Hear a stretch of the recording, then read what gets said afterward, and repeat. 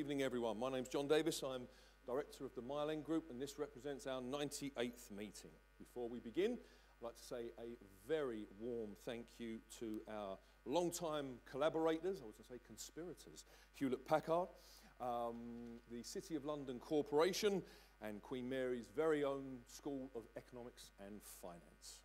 Tonight we have the next in our Treasury Miling Group series. The first one saw our visiting professor, Sir Nick Macpherson, talk about how, for those of us who are rooted in the present, and then he went on to speak about the 1660s. I don't think we're going quite as far back tonight. Tonight we have the Euro, the 10th anniversary of the assessment of the 5 economic tests. I give you the Chief Economic Advisor to the Treasury, Dave Ramsden.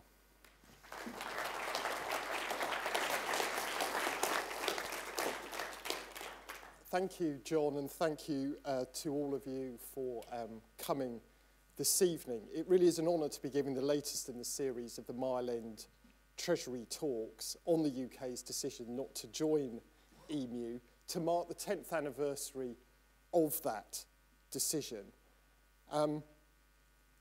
There are at least 3 other relevant anniversaries that I think I should mention. The first is the 10th anniversary of the Mile End Group, which is fast approaching. Next year will be the 50th birthday of the Government Economic Service, and as head of the GES, my talk follows a path mixing contemporary history and economics, trodden much more expertly by the GES's first head, Sir Alec Cairncross. And third, as David Marsh reminded me recently, 2014 will also see the 25th anniversary of the Delors Report, which in 1989 set out the blueprint for EMU, which itself began in 1999.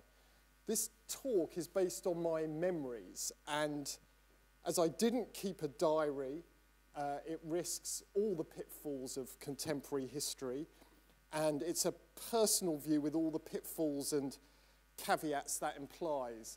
In the audience are a number of my former line managers, and one of them, I think, was the first person to describe my delivery as prolix.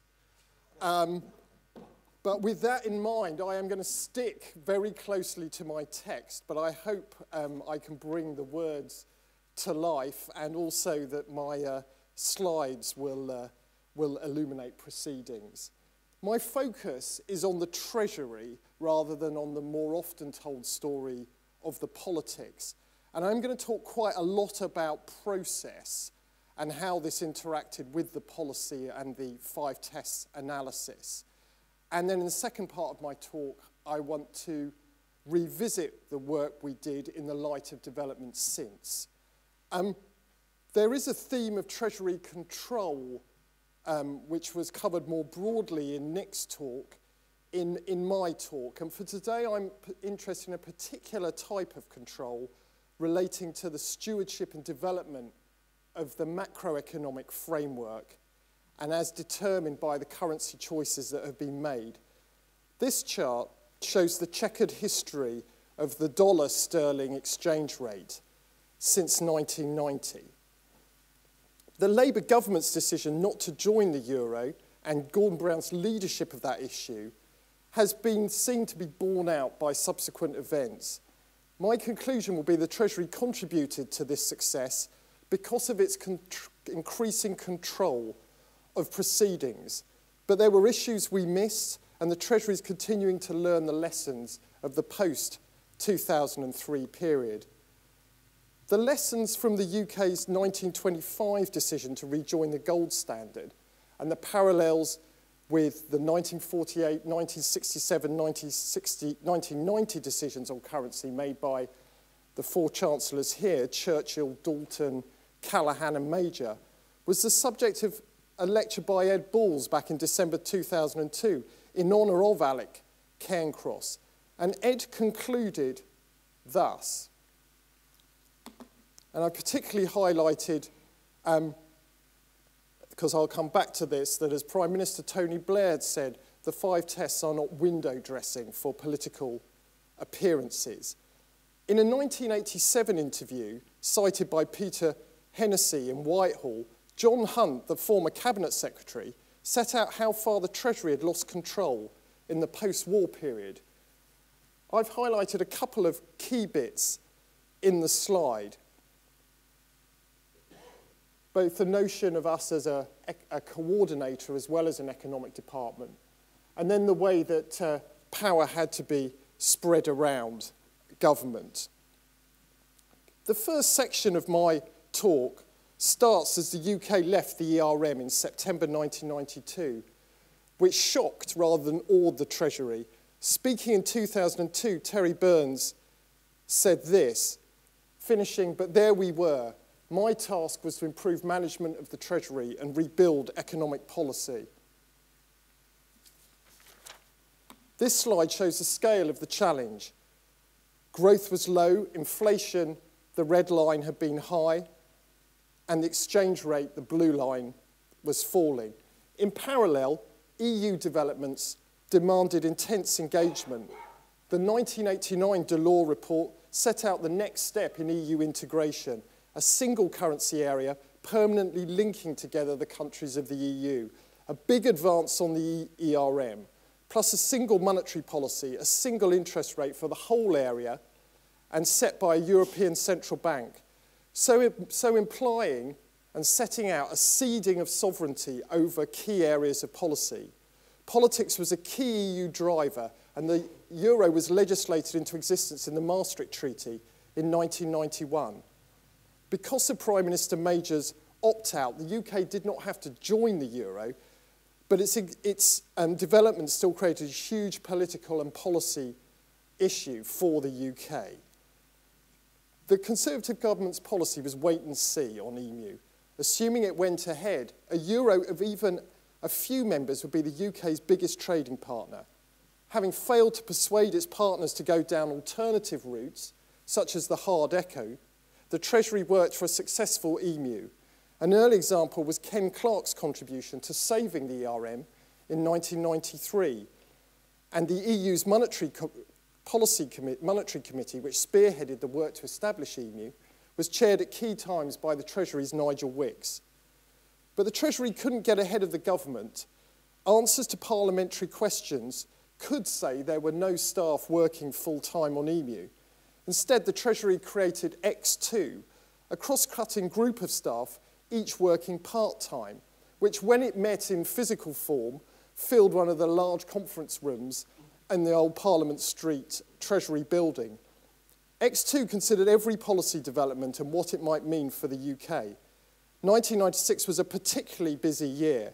With a view to the upcoming election, the government firmed up its policy that April by committing to hold a referendum if the government recommended entry, and the Labour Party followed suit quickly. There was lots of UK parliamentary action involving Ken Clarke to ratify key parts of the EMU architecture. Anthony Selden's biography of John Major describes the cabinet discussions in late 1996 to further clarify the government's position. The last cabinet on 19th of December commissioned further Treasury work. That was not the last Christmas to be upset by the euro. Our paper looked into various possible EMUs, sticking pretty closely to the Maastricht criteria, which were convergence of inflation, interest rates, deficits, debt, and exchange rates within the ERM, and identified possible membership groupings. Following the cabinet discussion on 23rd January, the government's press statement is shown on this slide. In February that year, Gordon Brown set out the Labour Party's position while on a trip to the US, the first appearance of the 5 British economic tests. So while the Conservative Party's economic hurdle related more to EMU performance, the Labour Party spelt out that a decision on membership would be conditional on the 5 tests being met. The folklore became that the 5 tests were invented in the back of a New York taxi, an example of the window dressing charge that dogged the policy that Tony Blair had spoken of. The 5 tests were actually based on long-established economics relating to optimal currency area theory, made more relevant in a pamphlet Balls wrote in December 1992. And they actually framed exactly the sort of assessment of the pros captured by the investment and city tests, and the investment, city and job tests, and the cons covered by convergence and flexibility, that Alec Cairncross, as far back as 1996, had been saying had been missing from previous currency episodes in the 20th century. And our internal economic work had also been going in this direction. So here are the 5 tests: convergence, flexibility, investment, the city, and the jobs test. And a crucial advantage of the 5 tests was, or indeed any number of tests, to be honest, and when you read the assessment itself, you'll see that we added lots of supplementary questions to the main tests. But they enabled us to look at real variables rather than the nominal variables of the Maastricht Treaty. And they enabled us to look at the macroeconomic implications of the required adjustments in markets at the micro level.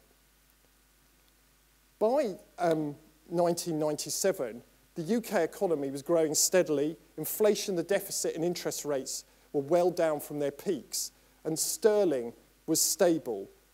Employment and house prices were barely back to their pre-recession levels of 1990. But nevertheless, Terry Burns, Alan Budd, the chief economic advisor, and the rest of Treasury officialdom had achieved much of what they set out to after exit from the ERM. The new Labour government's May 1997 decision to give operational independence to the Bank of England was designed to entrench this macroeconomic stability and credibility. If successful, this offered the UK economy a credible alternative future to Euro membership. At the same time, it was evident that EMU was going to start on the revised start date of 1st January 1999, with as many as 11 members. EMU was a historic project that many in the Labour government, and indeed elsewhere, wanted to be part of, supported by private sector voices such as Adair Turner.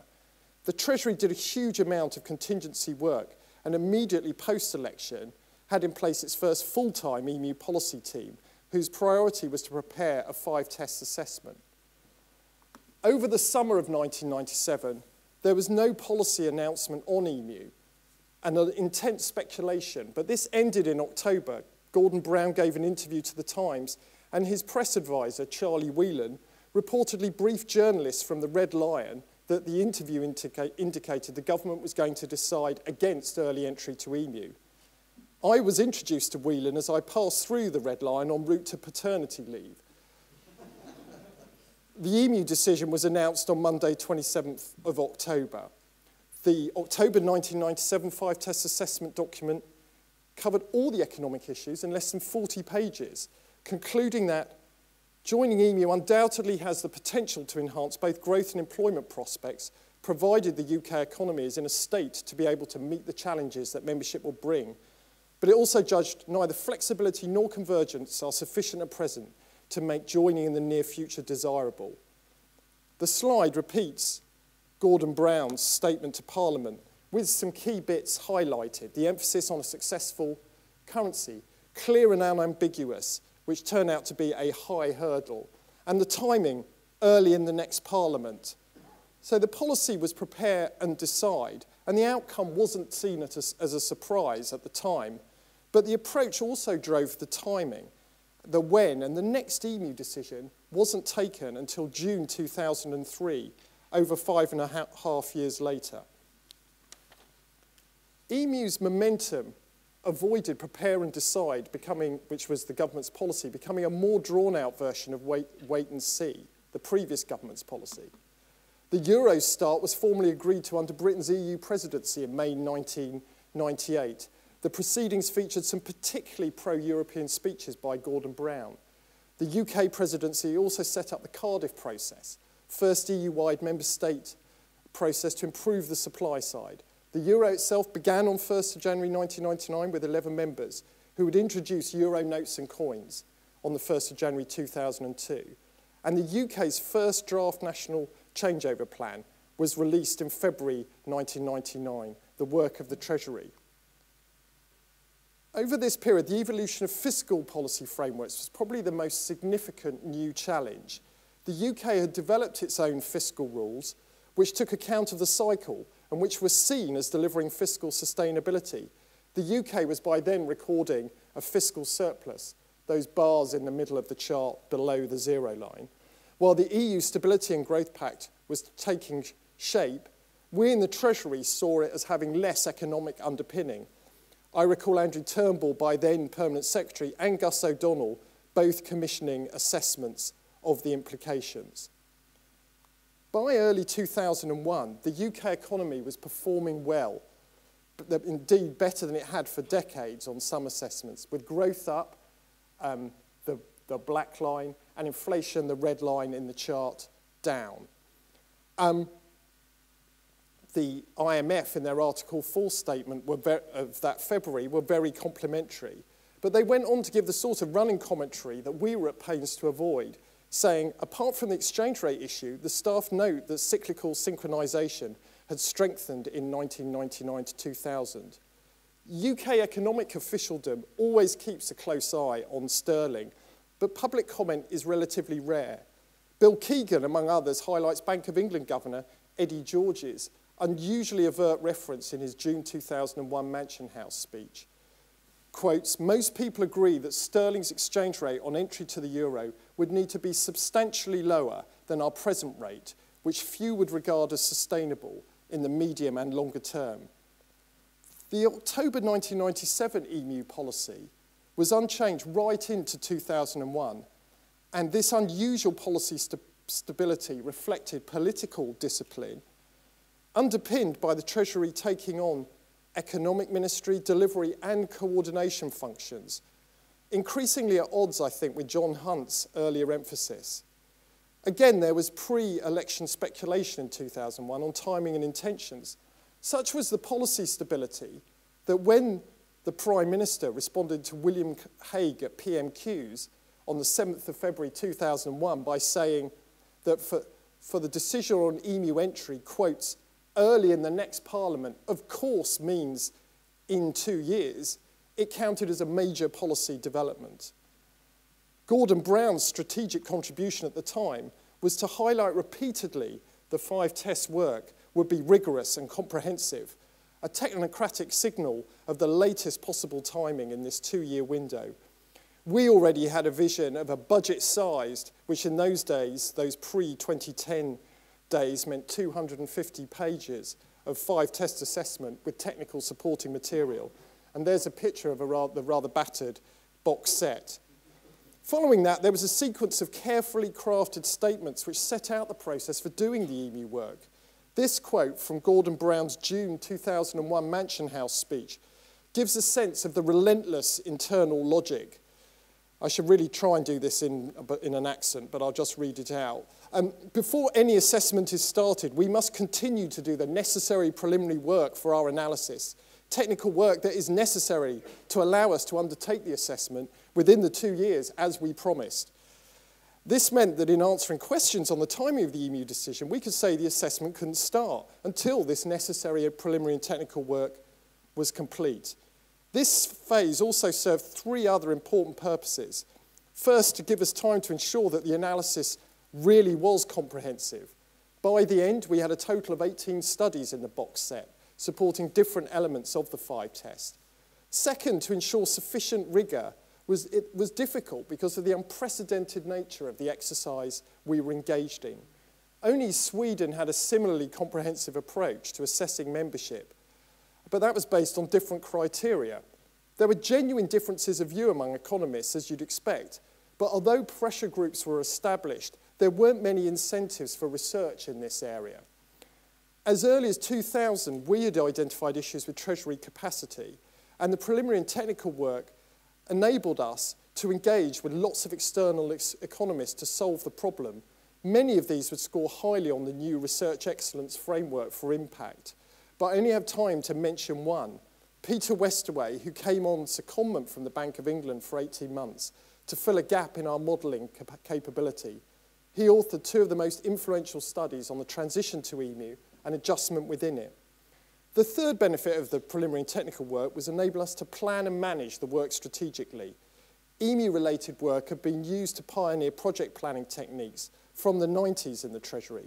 And by 2001, we had a programme board chaired by Gus O'Donnell, then by John Cunliffe, Sue Owen, not Sue Owen, but Sue Owen returned from Washington to be the director with management oversight for the whole program, taking over from Jonathan Taylor, and you can work out which of them describe me as prolix.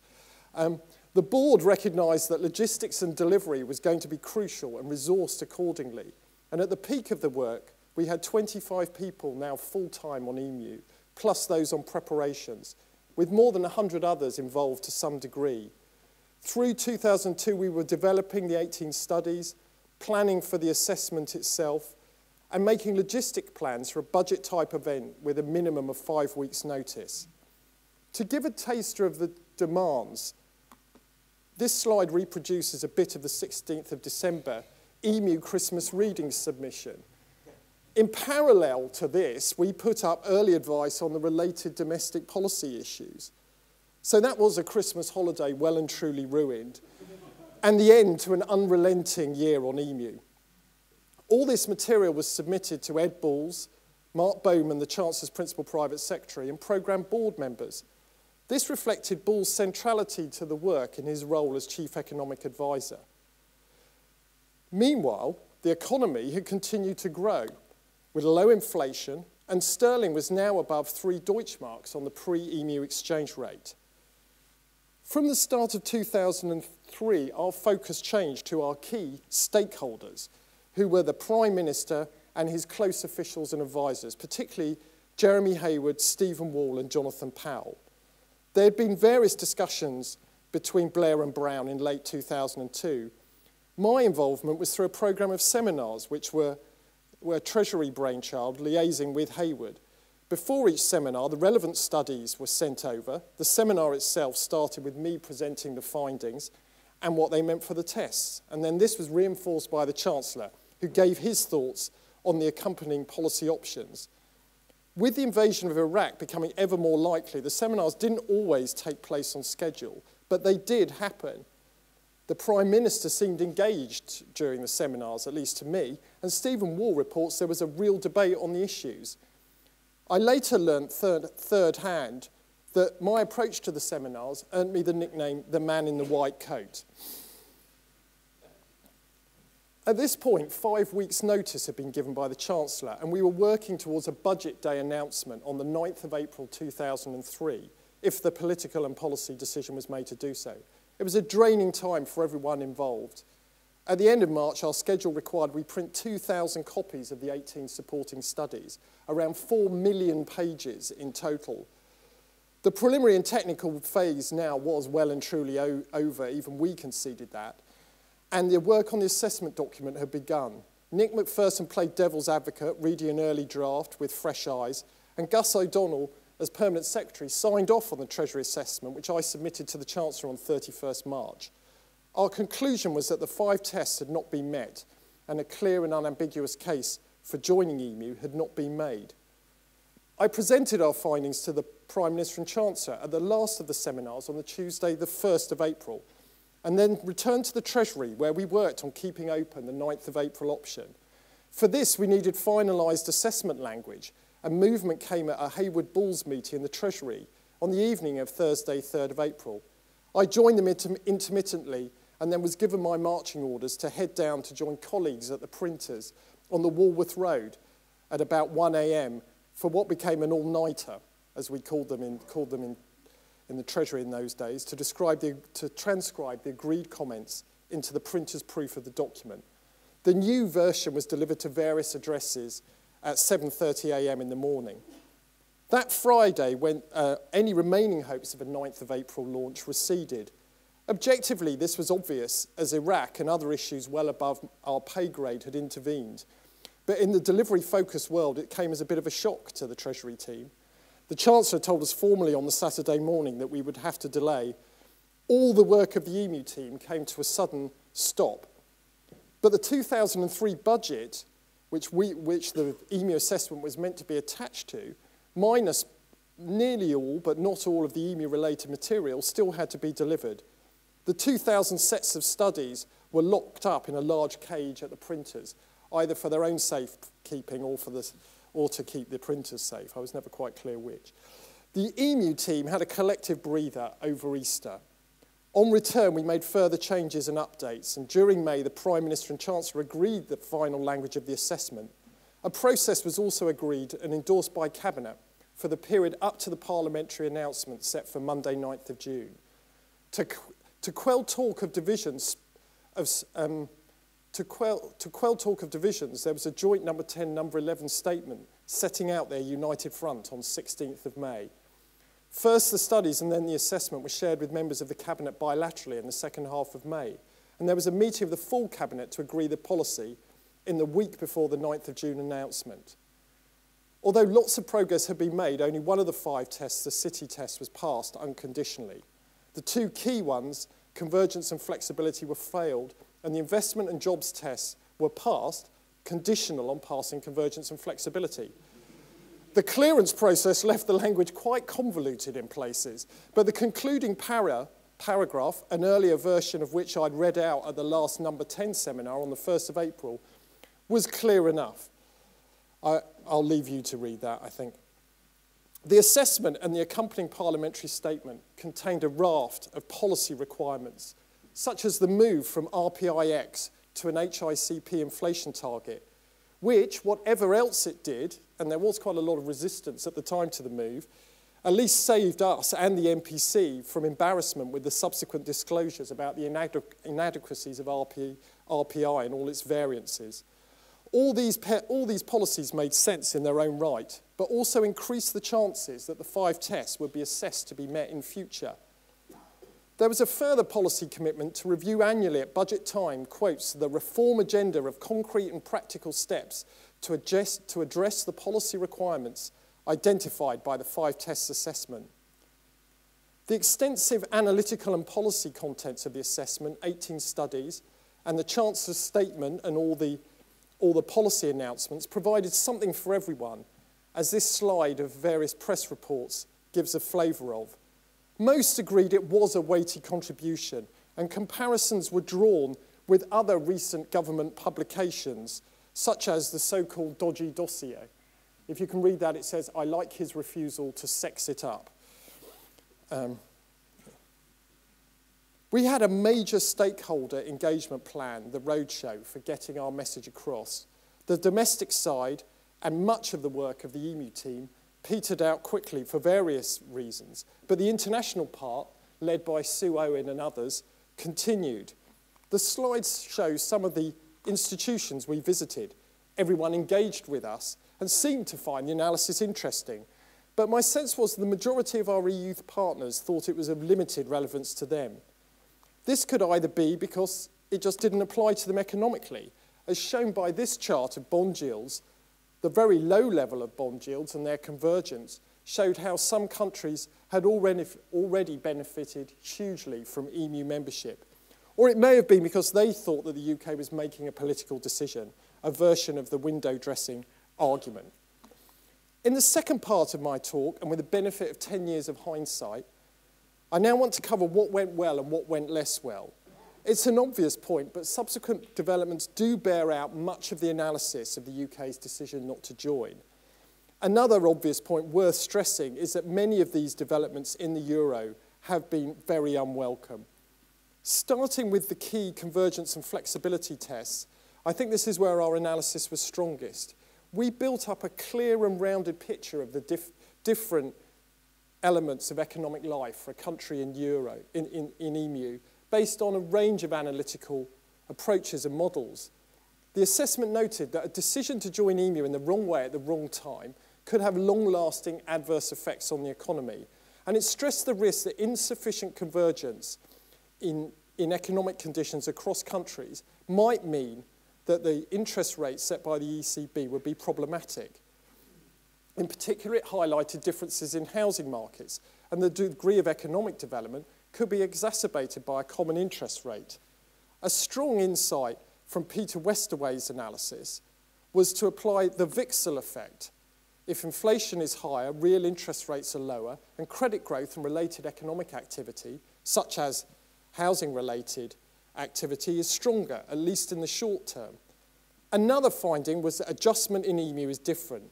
More specifically, quotes, inside EMU, inflation and competitiveness have to take the strain of adjustment previously undertaken outside EMU by an independent monetary policy and the nominal exchange rate. Related to this, the assessment highlighted that flexibility is crucial in allowing resources to be reallocated more rapidly to mitigate the effects of a shock. Now, putting on my metaphorical white coat, we applied these insights to modelling the adjustment paths to different shocks, including the shock of entry. We then went further and in the assessment itself modelled the what if the UK had joined EMU in 1999. And these charts show for the fictional UK, and we never had this technology in the number 10 seminars, but that's the dark line in each panel, how joining EMU in 1999 would have meant lower interest rates and a lower exchange rate than actually occurred, which is the light line. This would have given an initial boost to GDP, that's GDP, which increases inflation, depresses the real interest rate, and then whilst that boosts growth further temporarily, the depressing effects of higher inflation on real incomes and the higher real exchange rate kick in. This dampens competitiveness and our earnings from trade, although it has to be said the jury is still out on the impact of large exchange rate movements on UK activity. This cycle in the real economy that you would see created is only avoidable with a very high degree of flexibility. It played out in a number of economies. A 2013 policy brief published by the European Commission echoes our analysis of 10 years earlier. This chart of development since shows that through a combination of lack of convergence of structures, lack of flexibility of markets, or both, the competitiveness of Euro members, as measured by real unit labour costs here, diverged, with nearly all economies losing ground relative to Germany, which scored well and increasingly well on convergence and flexibility. We didn't go on to develop this analysis to look at the risks to the balance of payments. The analytical consensus was that within the euro, current accounts no longer really mattered. But even within a single currency area, if a country has competitiveness problems, this will show up as a current account deficit. And you can see Spain and Italy below the zero line there, and Germany running very huge, very large and increasing surpluses since the start of the euro. And that will make them reliant, the deficit countries, on external financing with capital inflows from other countries, including elsewhere in the euro. I've stressed we were focused on EMU's fiscal arrangements and what they might imply for Treasury's control of UK fiscal policy. The assessment saw the need for greater fiscal flexibility in EMU and looked at various fiscal options, from strengthening the automatic stabilisers through to new instruments such as a consumer credit tax. But our analysis was very focused on fiscal stabilisation through time within countries rather than stabilisation between countries, which I want to come back to. As it turns out, since 2003, the UK economy has actually become more cyclically convergent in terms of growth rates with the euro area average. Here's a chart updated from the assessment. But this largely reflects the degree of global convergence in the upswing and the synchronised subsequent crash. And the euro area average masks some divergences between members, reflecting the forces that we did identify, such as credit. In terms of the growth and investment tests, I think the assessment was appropriately balanced in emphasising the potential macro benefits that would come from enhanced micro-integration between highly convergent and flexible economies. In practice, the evidence suggests that the UK has seen its trade share with the euro area decline, although it remains high. On the investment test, we didn't really explore what would happen if the credit channel for monetary policy became more and more impaired, as has happened in the UK since the financial crisis, and is apparent in the fragmentation of euro credit markets. One of the biggest issues we didn't do justice to was whether euro membership was permanent or was an arrangement that a country could leave. This wasn't a failure of imagination. Rather, it was a conditioning assumption of the whole analytical and policy approach to EMU by the whole of the EU. And it was informed by the UK's more general stance to the euro from its first inception, wanting it to be a success. So like everyone else, we assumed it was permanent. A related limitation in our assessment was the role of fiscal policy and whether EMU implied a fiscal union. The fiscal policy framework in the euro area was, and to a large extent still is, materially different from that of the US, which we'd studied. In the euro area, fiscal policy is largely set at the national level with minimal fiscal transfers between countries. And that contrasts with the US, where the federal government can coordinate fiscal transfers.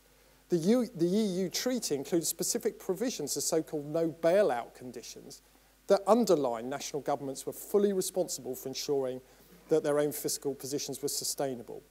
There was a range of views about whether this would last, and some academics submitted evidence to us, backed up by their analysis of the US, and the inter-regional fiscal transfers were essential to long-term viability of EMU. By contrast, our assessment reached the strong conclusion that a federal fiscal policy was neither necessary nor desirable in EMU, which was much too sanguine, completely underestimating the speed with which governments could lose access to the bond markets. This is the earlier bond yields chart, updated for the subsequent 10 years, and hence underestimated the need for last resort financing. The Treasury has since recognised this in our approach to the policy needs for EMU to now be a success, and also in the analysis we are doing on the issues facing Scotland if it were to leave the UK. It would take at least another whole talk to do justice to what we've learned about the subject of the city test and the role of the financial sector.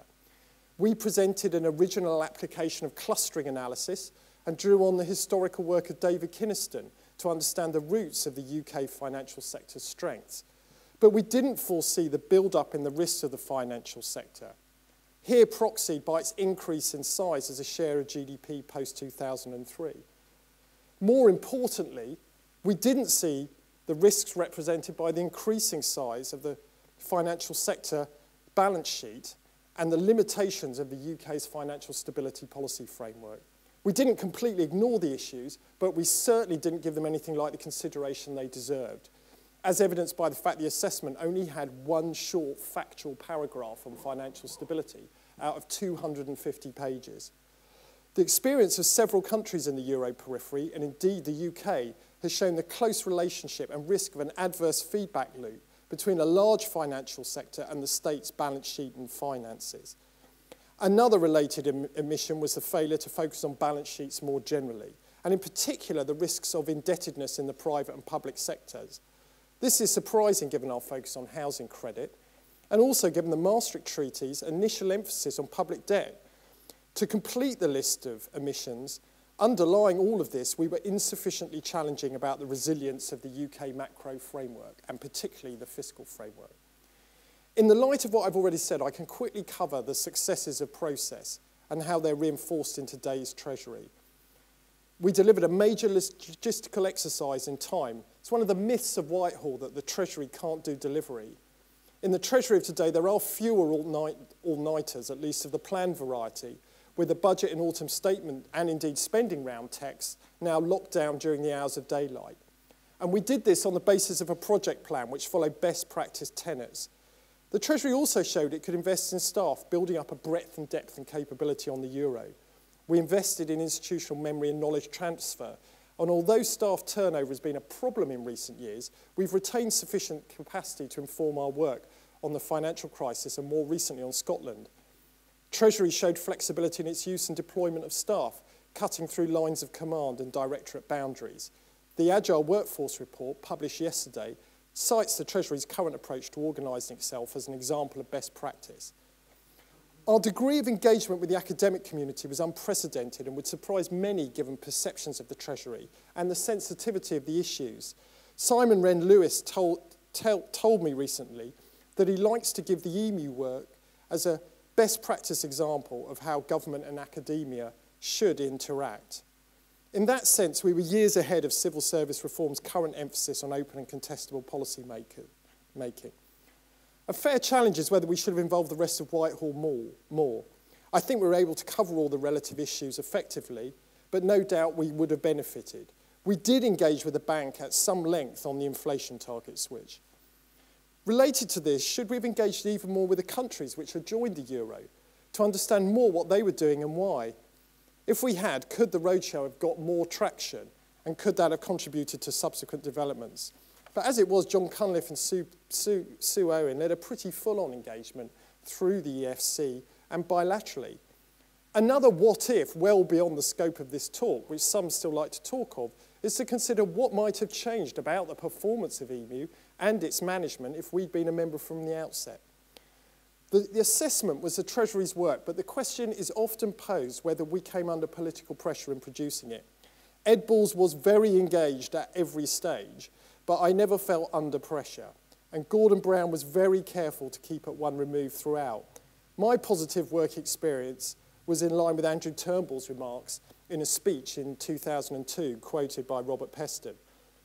The Treasury was inherently cautious on currency choices, which aligned our institutional incentives to those of our political leaders.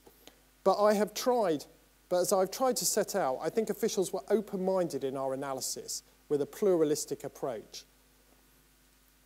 So I don't think the 5 tests were window dressing. For me, the approach was consistent with the axiom, officials advise and ministers decide. Stephen Wall's and Robert Peston's conclusions are relevant here.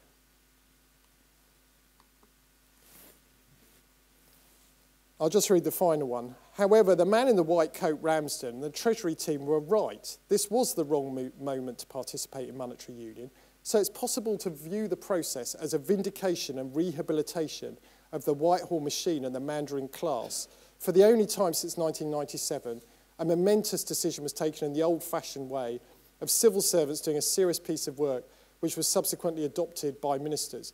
Of course, this is an oversimplified view, but I've taken out all his caveats. I'll settle for that, but Peston's conclusion is from early 2005. Events since pose a significant challenge to what the Treasury does and how we do it, and I want to conclude with some thoughts. The approach to the 5 tests still resonates.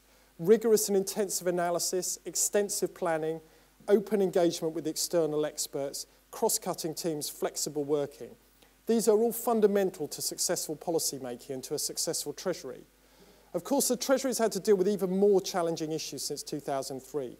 We've sought to learn the lessons of the financial crisis, including building up financial sector expertise and strengthening our approach to handling risk. We've outsourced the economic forecasting function to the OBR, which is much more open and transparent in its work than we ever were.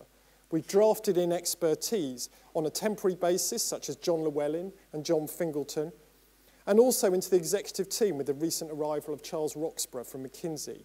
And we focused our efforts on economic and fiscal scenarios work rather than fine-tuning forecasts, to tell stories and to better frame the uncertainties and risks.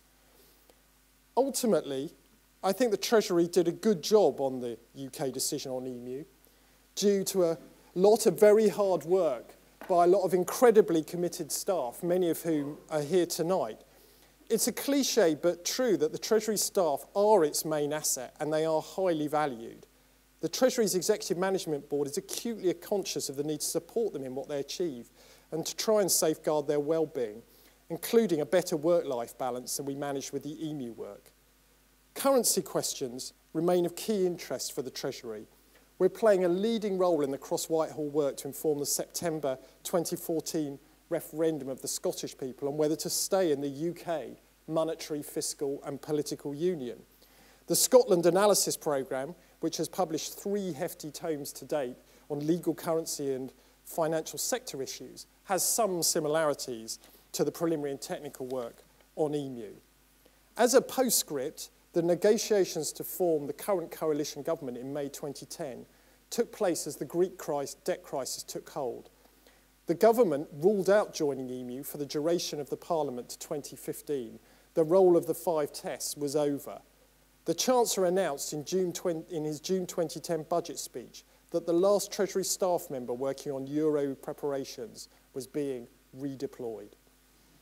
But the Treasury's wider work goes on. Thank you.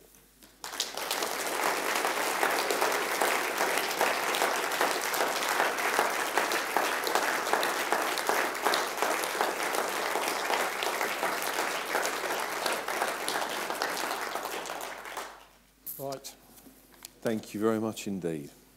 I wonder what it is about the Treasury and taxes. I seem to recall the Department of Economic Affairs was agreed by George Brown and Harold Wilson in the back of a taxi. Anyway, we have probably about half an hour of questions. If you could identify yourself and mention any affiliation, that would be helpful. Who's first? You wowed them, Dave. Down the front over here, David.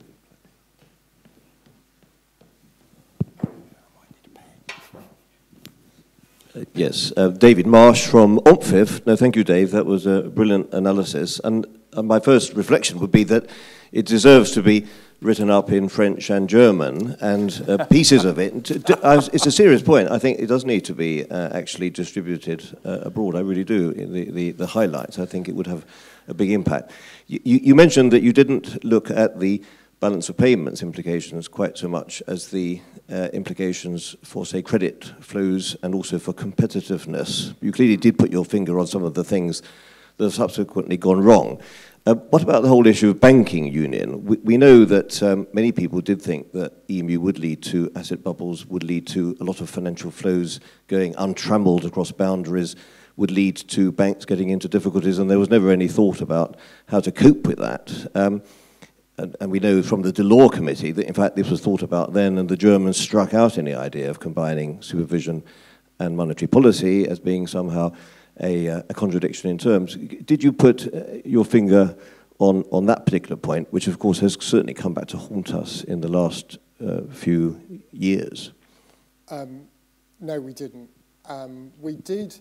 It's fair to say that in some of our internal thinking, we did challenge ourselves on both our belief that you didn't need fiscal and moves towards political union, which banking union would obviously also be part of. But we came back to a pretty monolithic view that this could be all achieved through member states focusing on what was in their own best interests. And I think that was the big. I listed many of the areas where we didn't develop that analysis, including in banking union. And I think that, with the benefit of 10 years of hindsight, we and a lot of other people missed that. And it's fair to say that were another 5 tests or similar assessment to be done, it would probably have to be even more complex, given those kind of issues.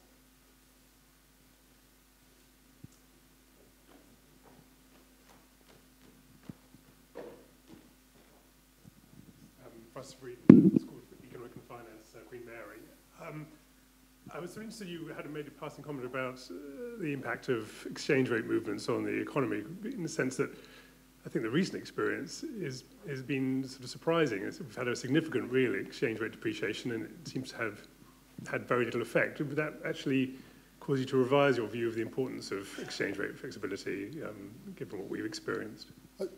I mean, again, if we were doing another assessment, we would revisit all our assumptions, and our models were set up to tell stories about the economy.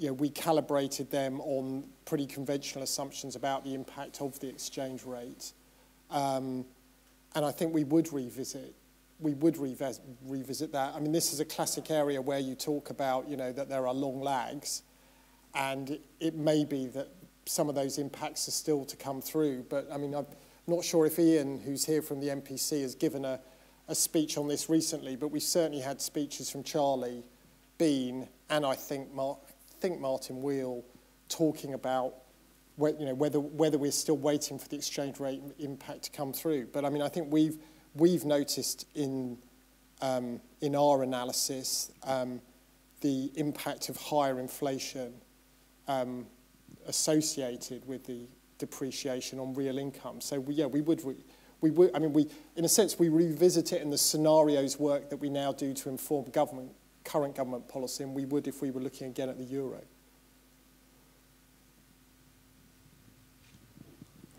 in the middle over here, please. Hi, I'm Christine Woodrow. I'm from Treasury. I remember at the time a lot of discussion on the radio in relation to our pension fund assets in the UK, and that would prevent us joining the EMU. Did that form any part of your analysis? I guess I'm looking at some of my colleagues now. I think really only in terms of thinking about how the transmission mechanism through, from the impact of monetary policy through to onto the real economy might be impacted by these different patterns of asset and liabilities. But I don't think we particularly looked at that issue, no. Or if we did, it's a study I've forgotten. Thank you. Over here on the end there, that's right. Guy Falconbridge, Reuters.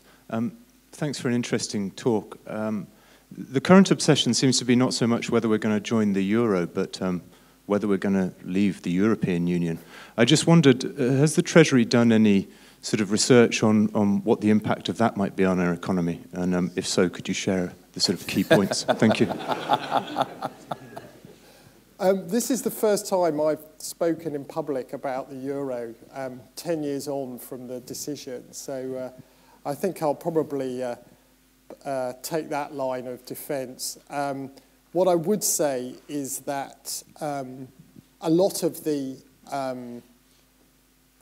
analytical building blocks are, I think are potentially relevant on the impact of greater or lesser integration on investment, particularly on foreign direct investment. So all the things that appear in the debate in the UK, we and others across the civil service have the capability to analyse those. Actually, the big thing we're focusing on at the moment, as I mentioned, is Scotland, where we're bringing to bear all that kind of analytical armoury.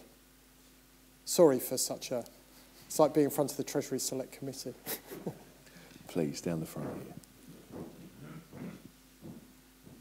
Thanks very much. John Llewellyn from Llewellyn Consulting. Dave, this is a tough question to ask, but you're the only person who could answer it. And I just wondered if you'd take a stab at it. And that is, given those volumes that you produce, of course, you can't know the answer, but do you think that if those tests have been carried out on any of the 11 countries that did join, any pair of them would have been judged fit to join?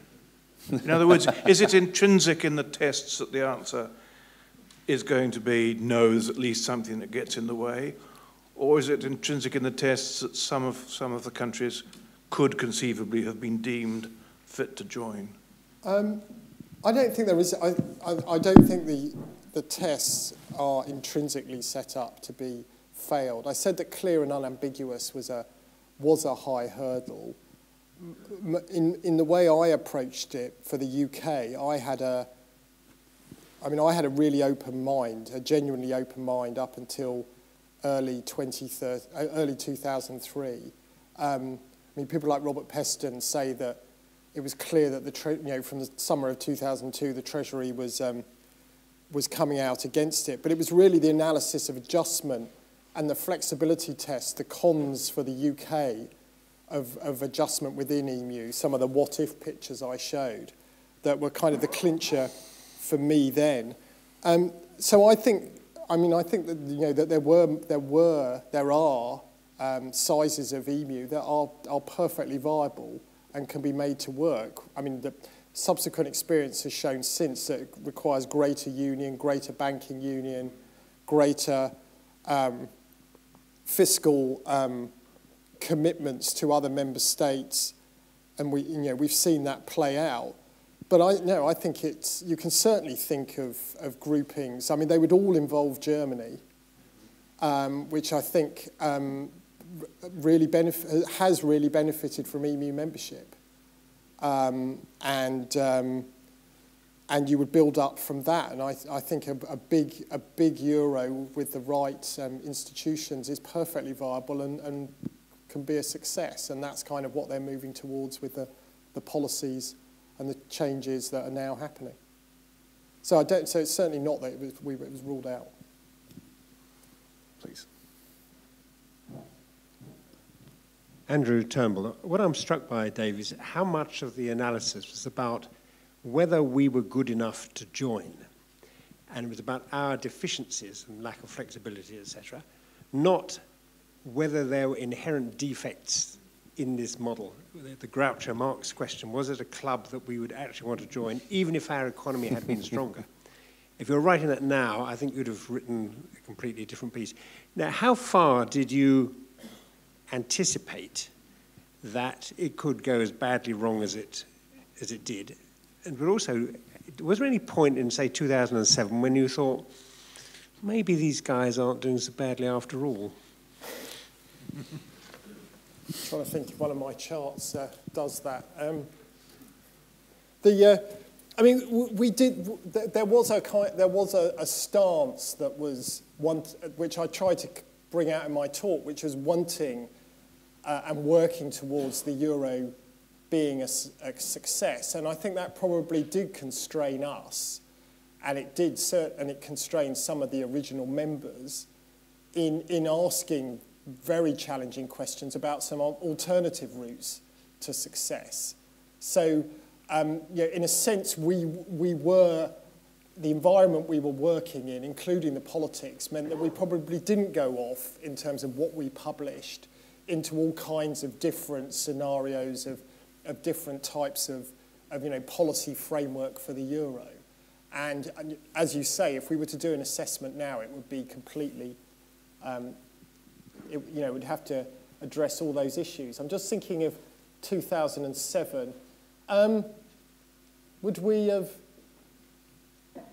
I think you would say, I'm not sure you would think in 2007 whether you should join the euro, but certainly given, what happened with growth in subsequently, you might think, I think we, like a lot of institutions, need to challenge ourselves on, shouldn't we have built up more resilience in our policy frameworks?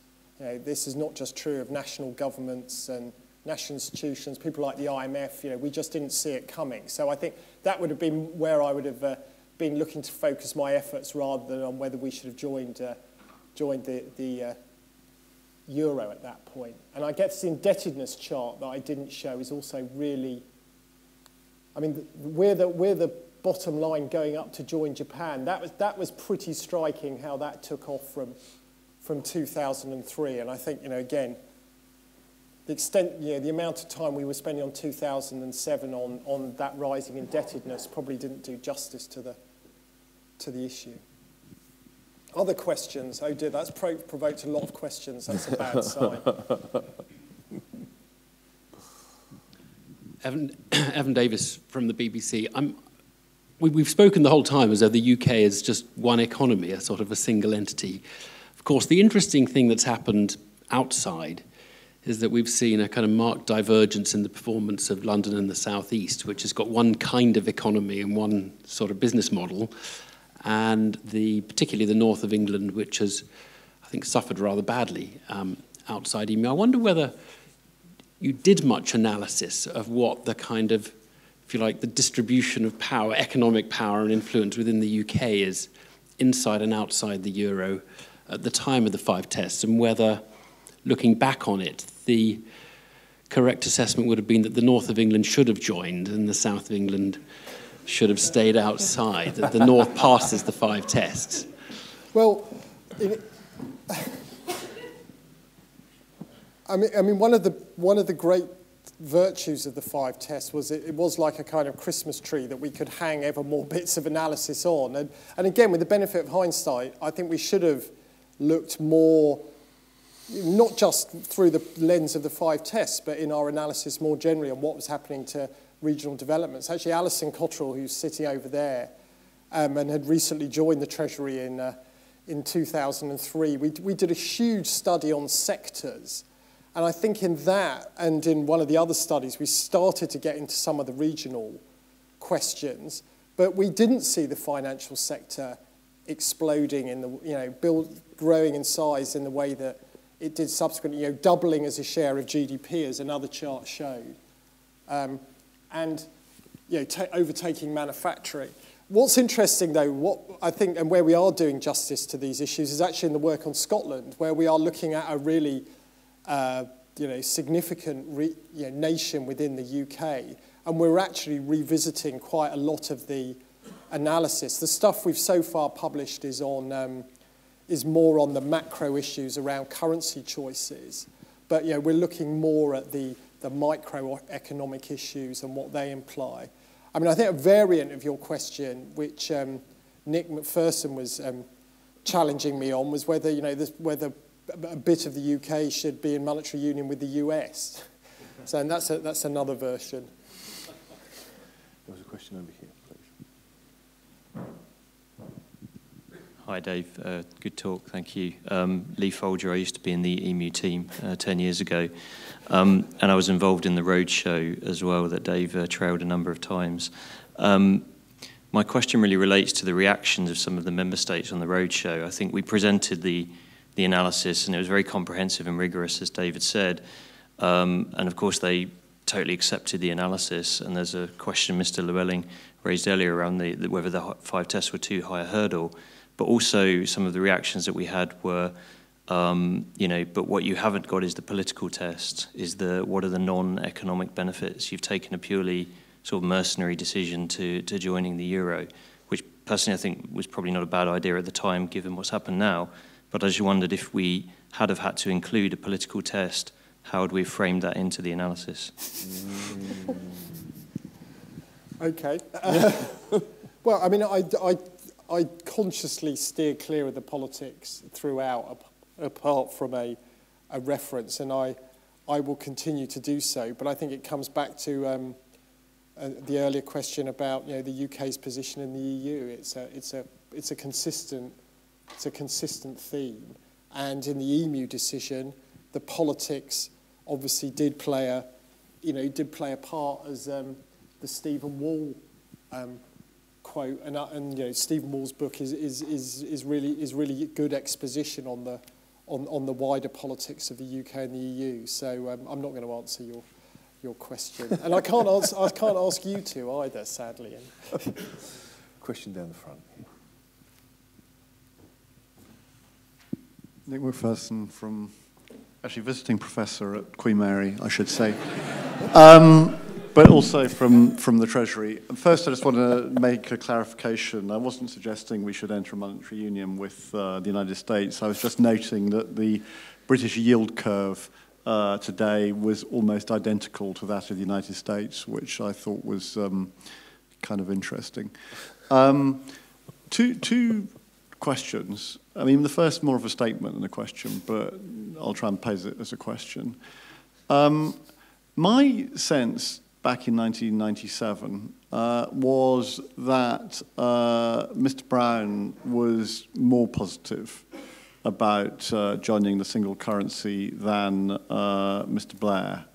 And that actually what changed it, I think Ed Balls was always more anti it than Brown, but what really, I mean, one of the reasons why any self-respecting Labour Chancellor would be interested in some fixed currency arrangement is that all the previous Labour governments ended up with either an exchange rate crisis or a funding crisis. So this was a really good anchor. And it was only actually with the success of the Bank of England independence that it became clear that there was an alternative way. So I'd be interested in your views on that. My second question is more related to the Treasury institutionally. Do you think that there is something intrinsic about the Treasury which always makes it slightly more anti-European than, say, the Foreign Office or indeed Number 10? And if you do think that, why is it? It's like the mirror image of Lee's question. It's like one from one side and one from the other. On the first, I mean, I'm going to play the kind of civil servants line of defence on the first one. I mean, you were the Chancellor's Principal Private Secretary in 1997 in the handover from Ken Clarke to Gordon Brown. I mean, the fact that I met Charlie Whelan, introduced by Sam Beckett for the first time in the Red Lion on October the 17th, 1997, shows you how far adrift I was from the political centre of the Treasury. So, I mean, I kind of, I defer to you on where Brown and Blair were. On the second point, I don't agree that the Treasury is inherently anti-European. I mean, I believe what I wrote in my talk, and I actually think that the Treasury consistently, from all my sort of sentient time as a Treasury official, which I probably date from about 1991 or so, because before that I was just kind of, I joined the Treasury in 1988 and was, just a bit in awe of the place. But once I started to think about it, I always thought the Treasury was incredibly engaged on the EU and on making the euro a success. There was a range of views. There were people in the senior management team who you knew were sceptical. There were people who were just incredibly practical, and people, like Nigel Wicks, about just kind of getting things done. People like Jonathan, who went to work in the EU. I don't recognise this idea. I think what I tried to say in my talk was that we were sceptical about currency, and I think that was true. And that was then reinforced. I think the ERM experience was absolutely shocking for the Treasury from top to bottom. And the Peston book gives various accounts of that, as does Philip Stevens' book. I think it really, really changed the Treasury, and the 1992 start of moving towards getting control of our own monetary circumstances, I think was really powerful and really effective. And then, as you say, by 1997 we did the independence of the Bank of England, which reinforced that. So I think we were moving away from these currency, being supportive of these currency decisions. But I never felt that the Treasury is more negative about Europe or than Number 10 or the FCO. But maybe I'm just very, very naive. But I'll stand by that. I'll certainly stand by being naive in this world. Oh, there's Chris Giles. We've got 5 minutes, so let's have, if we can, as many questions as possible. Do you want to take them all at once, or quick fire? I mean, you are quick, you can say prolix at this point. That was a long answer. No, I won't say that. Okay, please, down here. Who's it going? Down here, no, there was a... Yeah, there's one right there. You can't avoid Chris Giles. We will in just a second. Just here. Dave, in one sense, your conclusions on the convergence test were perhaps not surprising, in the sense that convergence between two large and diverse economies such as the UK and Germany by accident would be quite an unusual set of affairs. I just wonder, and I do remember thinking at the time, if you're going to promote convergence, you're going to need either a set of government policies that actually drive convergence forward, or you need some form of currency discipline, such as the RM, to automatically force convergence through an economy, as we saw for the previous decade for many of the eventual members. I just wonder, in that regard, did you ever think about publishing an appendix saying what the UK would need to do in terms of government policy to get itself ready for European membership?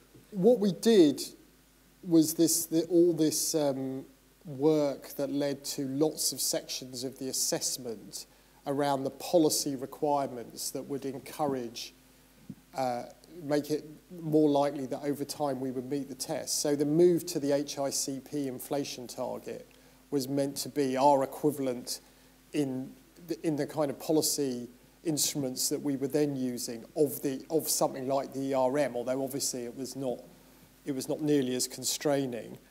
But those policy requirements, as I said, they all made sense for the UK in their own right. There were things like planning reform, and we set up the Barker Review, things like potential reforms to the way that more longer-term financing of UK houses, that wouldn't put our transmission mechanism more in line with the German one, so you move to more fixed rate mortgages. But we never kind of completed the circle on that and said we will, these things will definitely have this effect and we'll judge them in that way. It was softer than that, which led to all the newspaper quotes I showed, that you could kind of read what you liked into it. Some people could see that it might be taking us towards a possible passing of the test in a year or two's time, or for other people, and that's how it turned out because various other things came in. The possible membership was pushed away. But we by that stage, we weren't in the position of trying to systematically make it happen, and there weren't people pushing us to do that. So the policy stuff was always quite light. Please.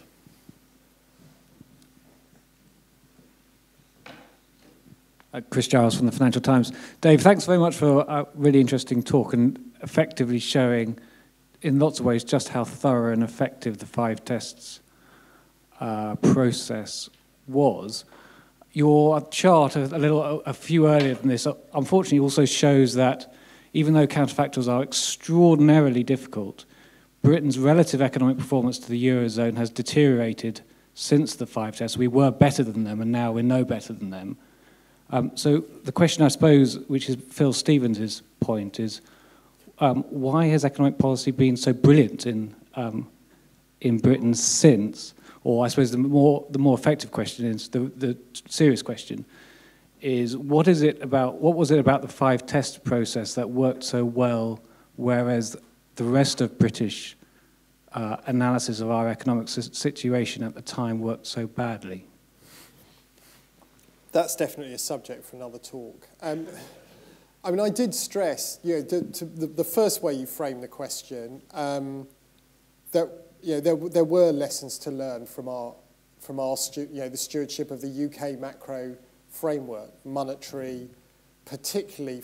I mean, monetary. We've looked again at the monetary policy framework in the light of the crisis. Published our review of that with Budget 2013, and the MPC are looking at the issues that we've suggested they look at. Fiscal policy, I think, big challenges to the way we ran fiscal policy, and that comes onto this this debt chart and why debt's doing that. And I did stress the shortcomings in the way we approached financial stability and macro financial policy in particular. And I think you do have to. The UK does have to keep, and the Treasury, we have to keep challenging ourselves on the way we do policy. I said we were good at. We become quite cautious on currency choices, and I think we were effective, and you were suggesting we were effective in the outcome on this, but that's quite a reactive thing. And, are we as good at developing our own frameworks when we're not under a challenge to make a decision to join something? And that's something that Philip Stevens and you and others will keep challenging us on. We have these external prompts to do assessments, but how do we raise our growth performance? That's something that the current government is grappling with too. Was there a question? There was one here. Yes, right in the middle. That's it.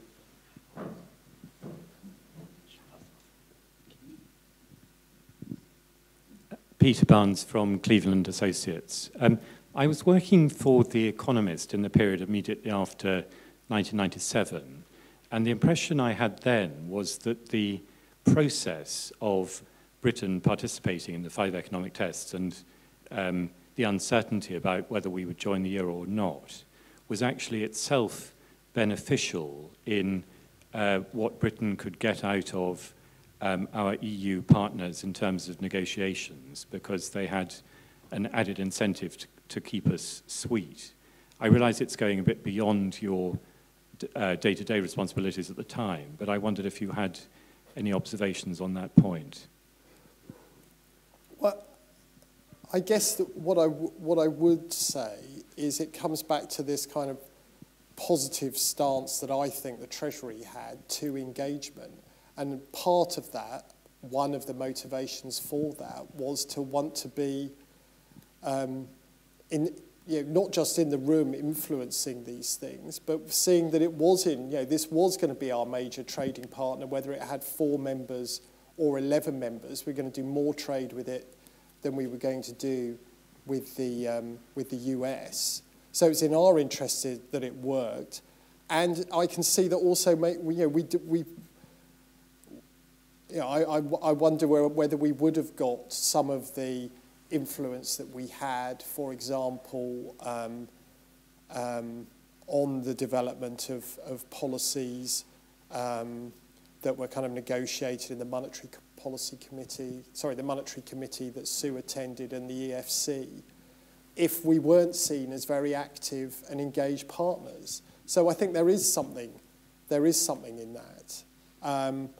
And that obviously then plays into the debate on our membership of the EU now, and the big policy, trying to get things like an EU-US trade agreement that would be incredibly beneficial to the UK's performance as a very open economy, particularly on things like services, where we've got huge amounts potentially to gain. So I think there is a positive feedback there. And so brings to an end Mylen Group 98. Apologies to those still wishing to ask questions. The 99th meeting of the Mylen Group will take place on the 16th of July, when Charles Moore will be in conversation with Peter Hennessy talking about Thatcher and Whitehall. All that's left for me to say is I thought that was quite something. It was a wonderful lecture, excellent questions. Dave Ramsden, thank you very much.